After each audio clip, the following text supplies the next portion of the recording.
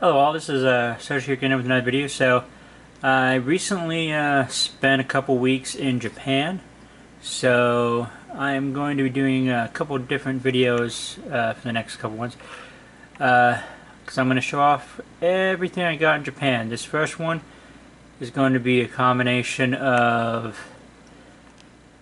pretty much all the video game related stuff. As you can see, all the boxes here, so we'll go through the various items as we're talking here, and we will start with pretty much everything for the Nintendo Switch Lite that I picked up.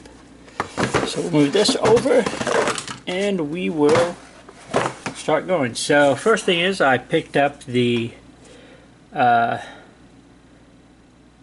Pokemon Sword and Shield limited edition Switch Lite. You probably, if you've watched my channel, you've probably seen me doing the unboxing of this. So there is the box for that, and here is the system. I added some grips to the thumbsticks to help me out, so it is good.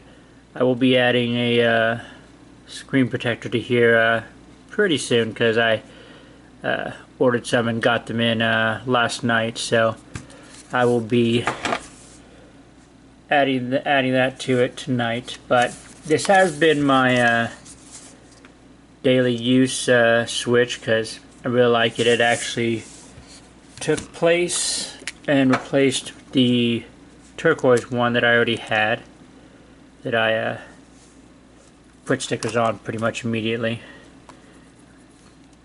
These two are just stuck inside the clear case I have on it.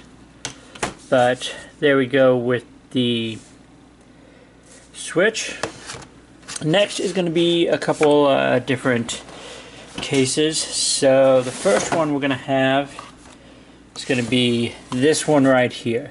As far as I can tell, it is a Japan only, because I have not seen this one mentioned anywhere before, but it does have some interesting graphics on the box. It's got part of the map for the Galar region. Back pretty much just shows pictures of the case. So there's the box, and here's the case. You probably saw me show this also with the unboxing of the Switch Lite, but it is a nice case. It has a total of 3 big pockets. So you have this one right here, which you can hold miscellaneous stuff in. You have a large pocket here, which Switch will fit in, and also it's tight, but it will also fit a normal size or OG Switch inside. So those will fit. You have, if with Joy-Cons on, or if you would like to take the Joy-Cons off, there are pockets here. So let me grab mine real quick.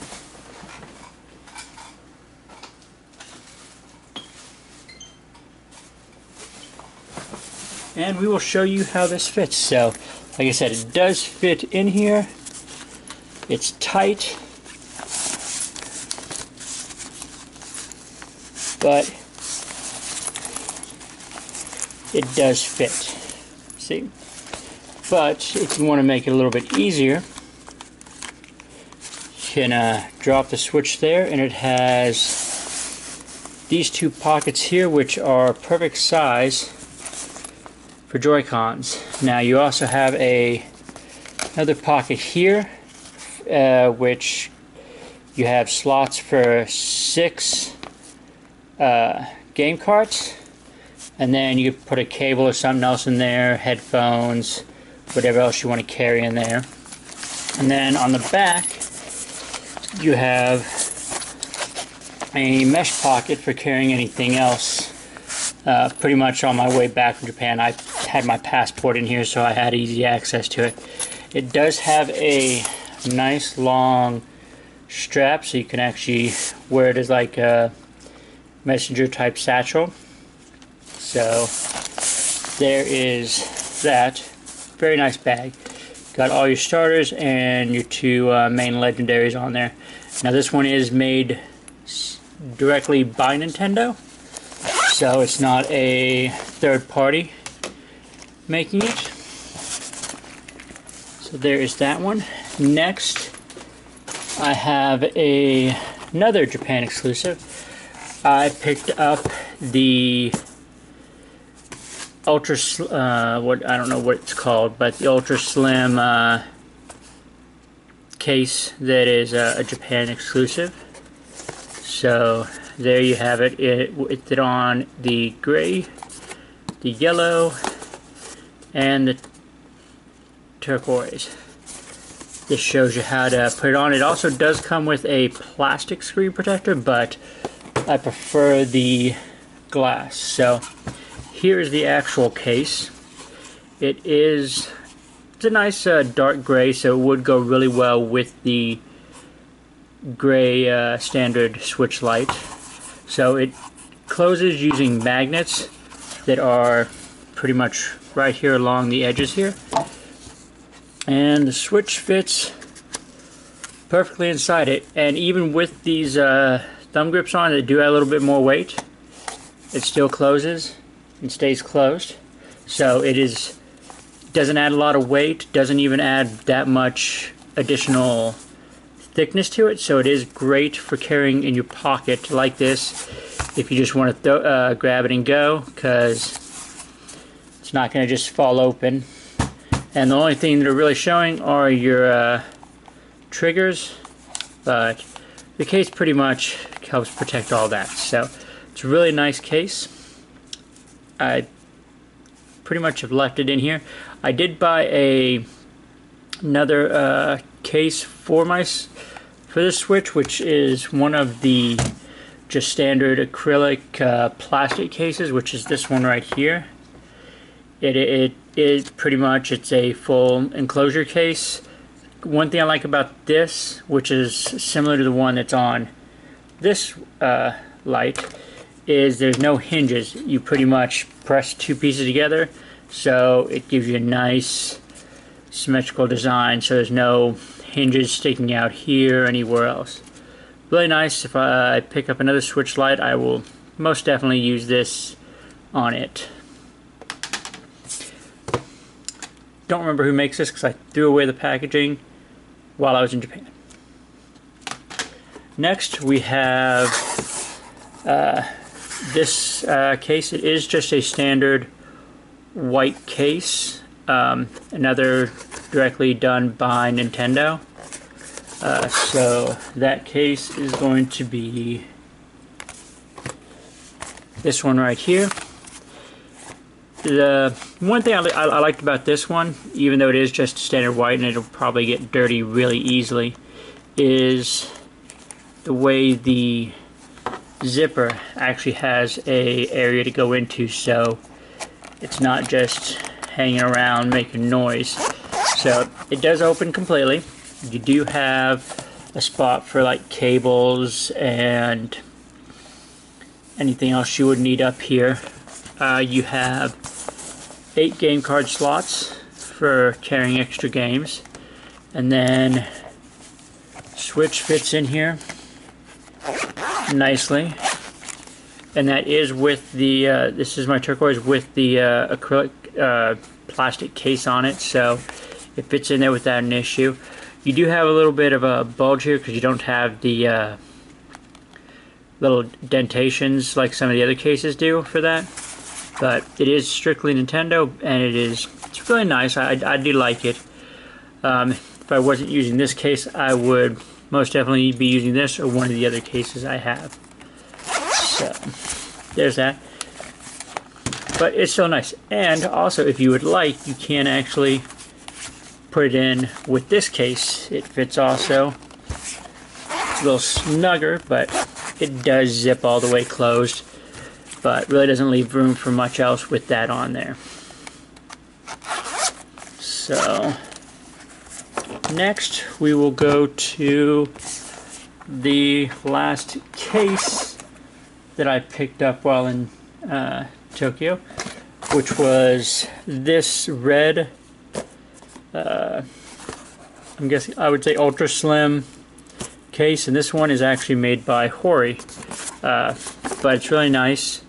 It is a officially licensed case. So that is this one. It is similar to the original case that I bought, which is the Haruhi Tough Pouch, but I have it in blue. The only thing that I didn't like about this one is the fact that it is an ultra slim case, but there's no place to add any additional items. Like they could have actually, this thing right here, which is what's going to go over your screen, they could have made it so you could put a couple game cards in there and had a flap over it or something. But if you're just wanting a case to carry around with your Switch in it, it fits in there really nice. It's still a really nice case. You've got the Haruhi and Nintendo logos on the zipper pulls, so it is a nice case. And it's hard, so it's not going to damage it much if you drop it. So there are those. So those are all the cases I picked up while in Tokyo. Now for games. I didn't pick up a lot of games, but I did pick up the physical copy of Oninaki, because it's an awesome game. I did the demo and I really liked it, so I picked up the physical cart while I was there, and it has some really nice box art for the inner piece of the label. So there is that. Second game I picked up, if I can keep stuff from falling down here. The second game I picked up was Luigi's Mansion 3 Japanese edition, because it does have English. So instead of coming back to the States and picking it up, picked up the Japanese version. Pretty awesome. And it's got some nice inner cover art. And you also, in this one, you get this nice little flyer that talks about the software lineup for various games. Pretty much everything I think that's listed on here is already out, so it's not showing any new games to be excited about, but it is nice. So those are the only two Switch games. I did pick up some PSP games. Yeah, I know. I bought some retro stuff too. So I picked up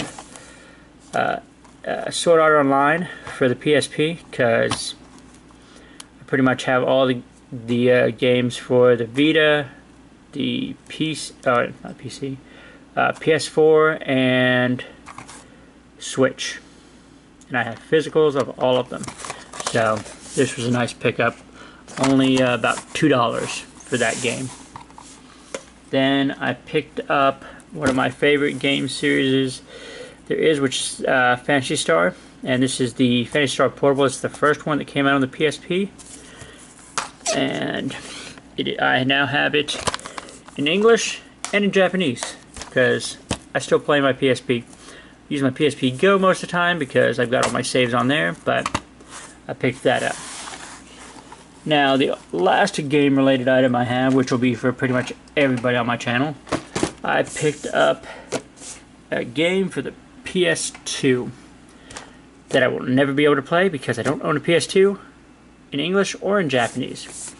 But I picked this up for about $8 for this reason, because it came with a Figma in it, which is what my channel is pretty much about. So, yeah. So we will open this up. And so, here's the game. I'll never play it because, like I said, I don't have a PS2, so I would have no way to play it. But it is a full in-box copy. I probably won't be putting this Figma out without it being on a shelf by itself. I'll probably put the box up on a shelf, but I will pull her out. Now, because this is a older piece, it does use the old hand styles.